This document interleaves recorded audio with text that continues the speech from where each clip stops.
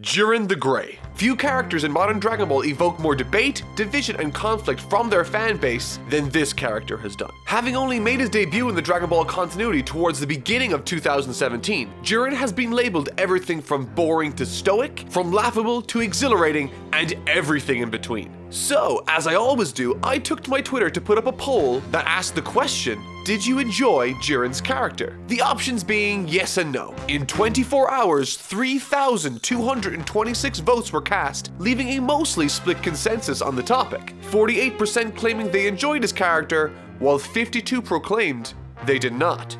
Let me know what your thoughts are here on YouTube, click above. But today, I will be diving deep into this volatile, contentious topic, examining the story structure of the universe survival arc, identifying where its faults lie, and taking a close look at how Jiren's character plays into the story as its antagonist and the most powerful fighter in the multiverse.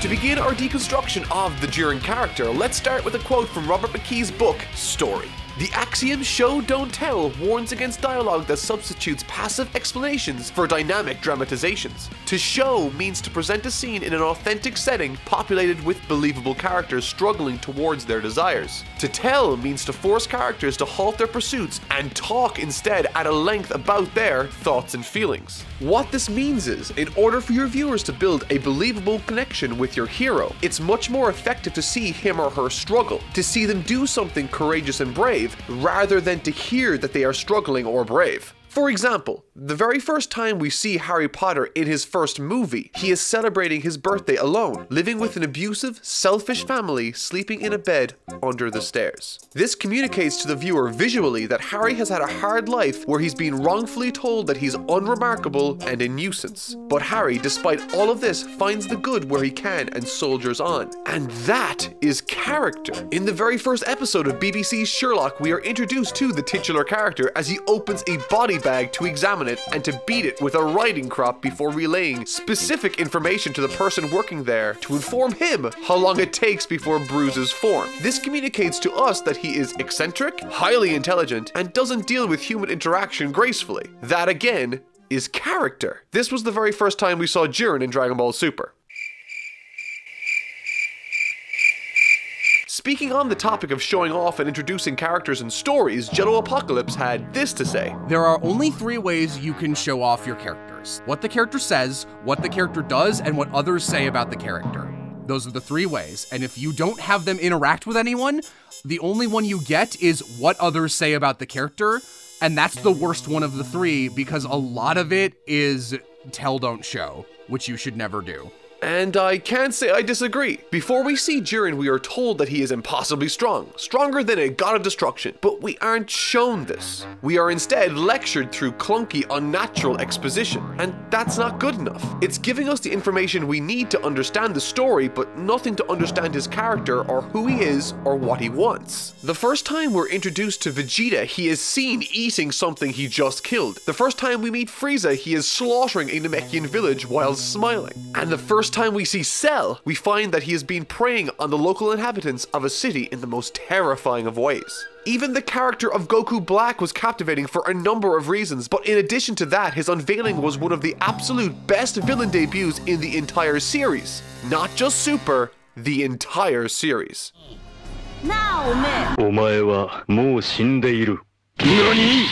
In his video discussing what makes a villain feel real, Super Eyepatch Wolf points out that the word antagonist from its Greek roots loosely translates to mean the one who initiates change. And that's the job of the antagonist in many ways, to be the one that creates the need for the protagonist to take specific action. And yet I've described Jiren as a passive antagonist. One might think that these 2 words should be mutually exclusive, yet here we are. He doesn't show interest in Goku or the tournament. He's there out of obligation much the same way as any of the other characters. He has no control over the situation beyond his supposed strength, which we still haven't seen, and with that, reveals one of the arc's fundamental issues. There are 2 antagonistic forces in this arc that cannot work without the other, and neither are working together. And what I mean by that is, the tension that forces the conflict for this arc is the looming threat of Universe 7's destruction. And that tension comes from both the monumental task of eliminating Jiren and the threat the two Zenos have imposed on the losers. The tension and suspense comes from both of these things together at once. Without the Zenos' threat of destroying everyone but the winner, the arc loses all of its sense of suspense and tension, because we don't have any reason to believe the other universes would do anything nefarious with the Super Dragon Balls. And on the other hand, if Jiren didn't exist, then there wouldn't be any stakes either, because Universe 7 would steamroll the competition.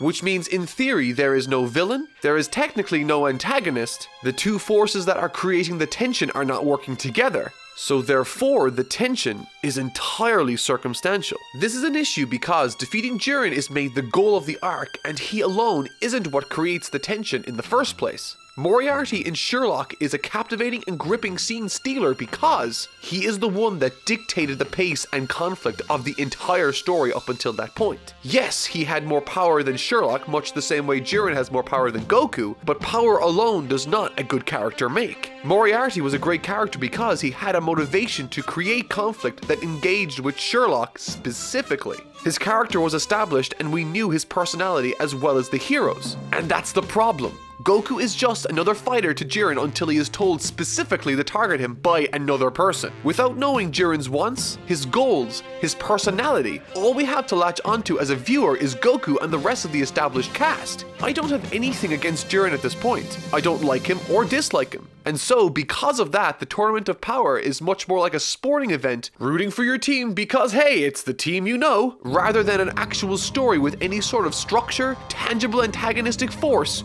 or payoff. At least none that aren't already present in sports games. As a result of this fact, the crux of the narrative lies with Goku and friends exclusively, burdened in carrying a 54-episode long arc on their shoulders, resulting in Universe 7 not engaging with Jiren, who was established again as the goal, the major hurdle of the tournament, until episode 109, a whole 13 episodes into the tournament itself.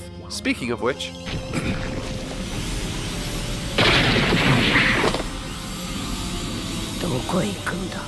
I thought Jiren was at his best when he first went up against Goku. Since the only thing established about Jiren was that he was strong, it was interesting to see how the two would initially interact with each other. Goku burning through his entire catalog of power-ups, techniques, and options in a matter of minutes against Jiren was exciting. Mostly, I think, because it was interesting to see how Goku's flat arc would react to the Jiren situation. However, due to Jiren not having enough development or established character traits to work with Goku effectively, it quickly becomes a light show hinging on a moment worthy of its own praise, the Ultra Instinct transformation. Something Jiren didn't serve to enhance because, on top of having no established goals or charisma, he also does not emote for this either, and that's all part of a broader issue with Jiren. As John Truby wrote in his book, The Anatomy of Story, create an opponent who is exceptionally good at attacking your hero's greatest weakness. And Jiren just doesn't do that. He doesn't seem to have any interest at all in Goku. The only reason he decided in the first place to give Goku the time of day was because Belmod, his god of destruction, told him to do so specifically. There isn't a clash of ideologies. We know what Goku's character stands for and is all about, but we have no concept of what Jiren likes, thinks, cares about,